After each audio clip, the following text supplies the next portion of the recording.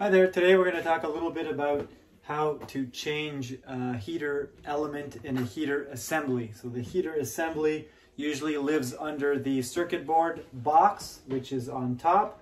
It's sitting on top of the heater tube, and the heater is then connected to the circuit board in the box. So what we're going to do today, we took it apart just to give you a better look at what it is and to give you the few tips to help you change the element easily in your hot tub. The first thing you're going to want to do when doing anything in here, first and foremost, you're playing with a lot of electricities up to 240 volts. So either have an electrician friend or an electrician help you with this job. But if you're a bit of a DIYer, the number one thing you want to do is turn off the power at the GFI or even at the main panel in the home. So once that's done, if the hot tub is still full of water, a lot of the hot tubs, and most do, have gate valves, ball valves, knife valves before and after the heater assembly.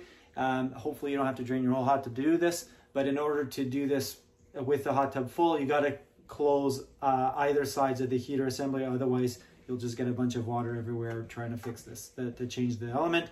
And the second thing is, once the knife valves are closed and the power's off, obviously, you then crack open one of the sides to drain the water that was left behind in the tube after you've closed the knife valves.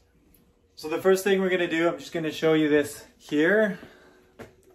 The circuit board box is usually on top, and then you have the two rods for the elements coming out. Your configuration might look different.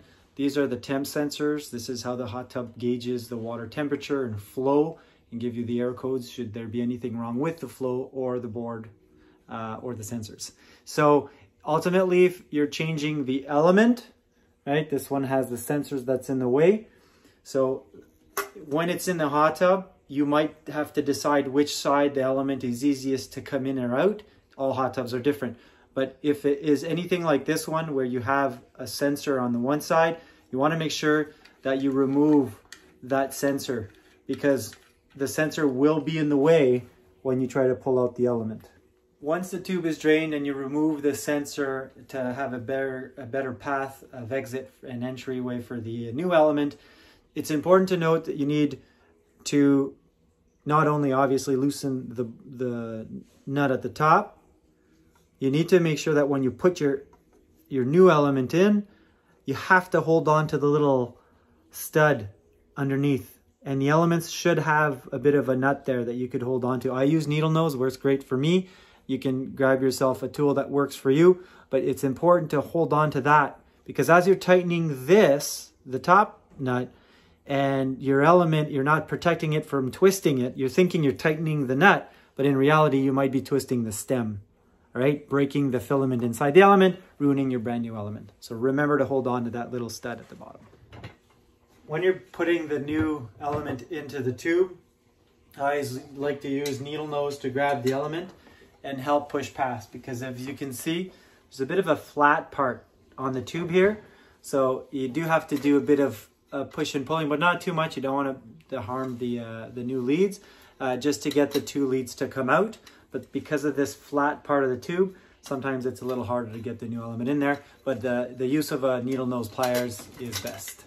Once the new element is in, you tighten up the nuts nice and snug. There is a seal between the element and the heater tube, and so you tightening those brass nuts is important, very tight.